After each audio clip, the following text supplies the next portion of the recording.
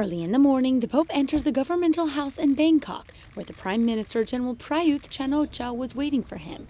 He's the most powerful man in this country of 65 million inhabitants, with a minority of 390,000 Catholics. After receiving military honors, the Pope personally greeted the official Thai delegation. Next, they entered the spectacular building all together, with windows that inspire Venetian facades. First, the Pope signed the Book of Honor. Then came the exchange of gifts. Pope Francis received a set of liturgical vestments embroidered in the country, while he handed the president a selection of his papal documents. Then the two leaders met behind closed doors.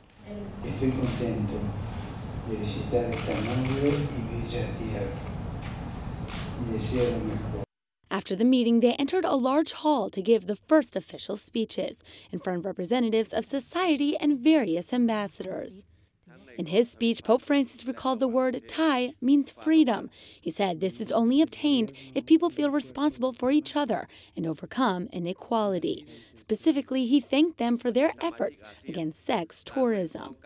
Pienso en todas aquellas mujeres y niños de nuestro tiempo que son particularmente vulnerados, violentados y expuestos a toda forma de explotación, esclavitud, violencia y abuso.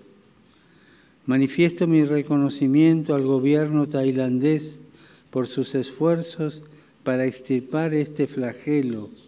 The Holy Father also mentioned the migrant crisis. He indirectly recalled that in the past, Thailand welcomed the Vietnamese, and now thousands of Rohingya arrive in the country from Myanmar.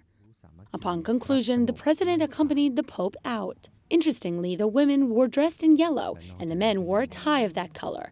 In Thailand, yellow is a color dedicated to solemn occasions and an omen of good hope.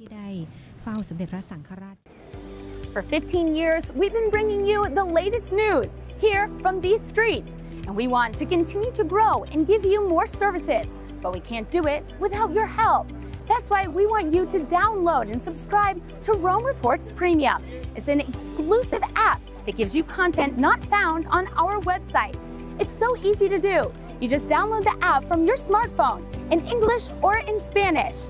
We want to continue to grow with you together so we can keep you informed from these streets here in Rome. Thank you so much for your support.